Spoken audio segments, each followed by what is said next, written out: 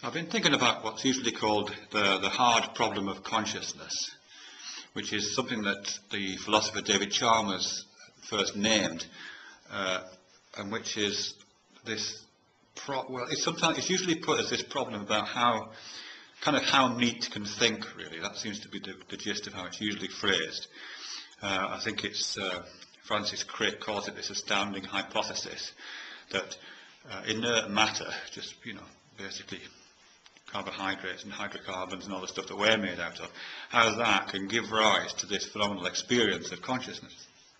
And it's called the hard problem. It's called the hard problem for a number of reasons, but the reason why I think it's called the hard problem isn't that it's hard to figure out, which of course it is, but it's not. It's more that it's hard to figure out how we might go about figuring it out, because it's hard to think about, and it's almost impossible to talk about.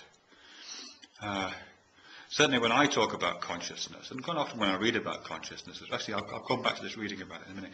Certainly when I talk about consciousness, it feels like I'm trying to do brain surgery with a spanner, something like that.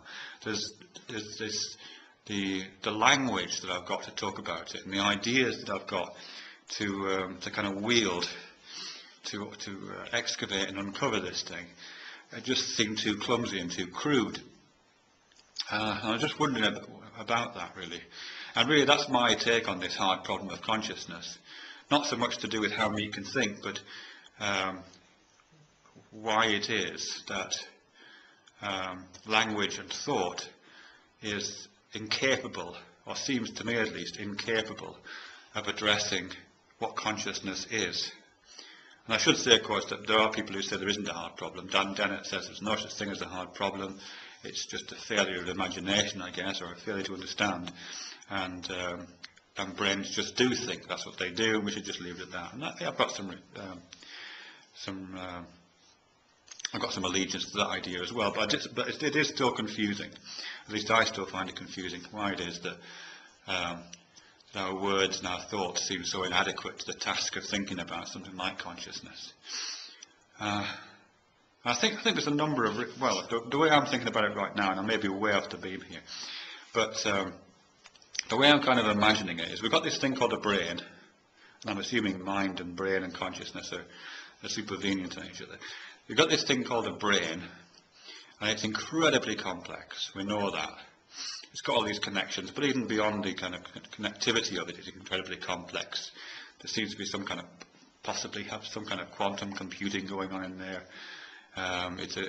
It's just vastly complex, and it's undergoing processes that we can only really address through mathematics and through scientific procedures, which are, require special languages to talk about. And even then, we only know very little about the brain, really. So we have this brain, and this brain is doing this thing called a mind, and I think it's doing it rather than owning it. But there's some kind of activity that the brain does, which seems to generate cognitive activity, but in the broadest sense, both conscious and non-conscious, called the mind. And then this mind, whatever that is, this process, seems to be either generating or seems to implicate or involve this other process called consciousness, where we, as I say, we have this feeling of being awake and feeling of being sensorially aware of the world and so on, and of ourselves, and all that kind of thing. So we have this thing called the mind, and then it generates this thing called consciousness. And then within that consciousness, here I am conscious, and I'm generating this thing. My consciousness seems to be generating this thing called myself, and with all those things to do with will and intentions and agency, and also generating this thing called language. It seems to possess this thing called language. And the language is very sloppy here, the way I'm talking about it, I recognise that, but that's kind of how it feels, that my consciousness is impelling itself through a language that it kind of contains, in inverted commas. And that's the language that I'm trying to mobilise to talk about consciousness. But that seems doomed to failure, really. I suppose the analogy that I've got here is, and this is, again, not probably the best analogy, but the analogy I've got for why I think that's probably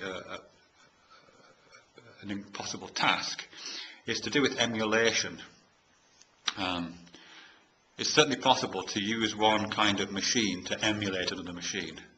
You can get a PC computer and you can emulate a Commodore 64 on it, or you can emulate a ZX Spectrum, or you can run simulations of other of computers inside different computers. Or if you in video games, many years ago I used to have a Dreamcast console, and it was possible to run an emulation of a Game Boy inside it.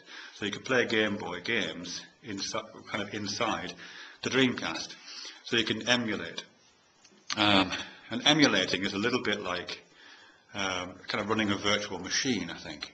And that's kind of how I'm imagining this concatenation of different entities. You know, the brain kind of runs the software, if you like, of the mind, and the mind kind of runs this virtual machine of consciousness, and consciousness kind of runs this virtual machine of self-awareness, and language plays into that somewhere. But one of the key things about emulation is that the machine that's being emulated can't be more powerful than the machine that's doing the emulating. So whilst you can run a virtual Commodore 64 inside I don't know, a modern PC, for obvious reasons I hope, you can't emulate a modern PC inside an old Commodore 64. You know, the processing power of the machine that's doing the emulating has to be far more than the machine that's being emulated.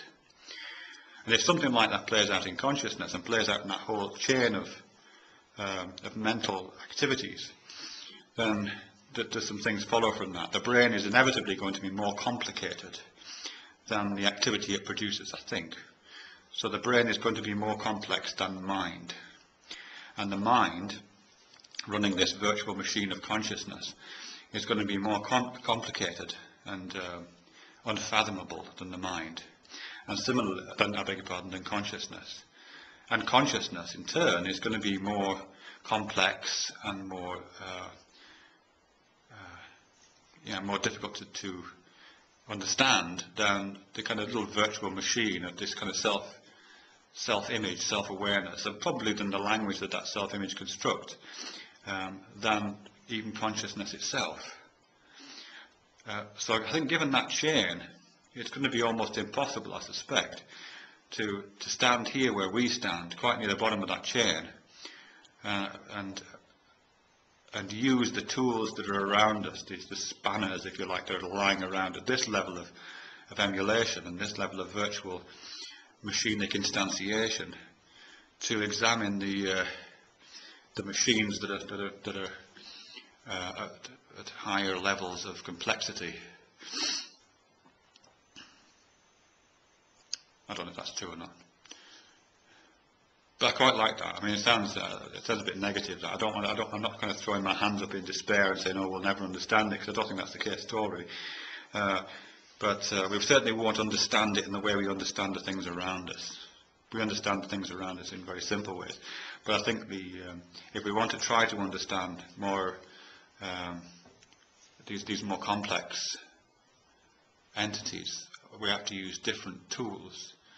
And I think that's where some of the poetry happens, actually. I quite like the difficulty of trying to apply a spanner to a brain, or the degree of clumsiness that you inevitably fall into when you're trying to describe and trying to understand something that is not of an appropriate scale, if you like, or that doesn't have the same kind of limitations that you yourself have. I enjoy that challenge, and I think there's some very interesting kind of material generated by at the point of that limitation. I probably spoke for too long here, but just the last thing I wanted to say, really, which is, I guess, kind of related to that is that one of the uncertainties that I have about a lot of the things that I say, I guess, and some of the things I hear, is it's not so much that I sometimes feel myself making claims or generating ideas which are spurious. although I'm sure I do. It's more the fact that sometimes I find myself talking about things like consciousness in a way which feels more lucid than I think it perhaps should.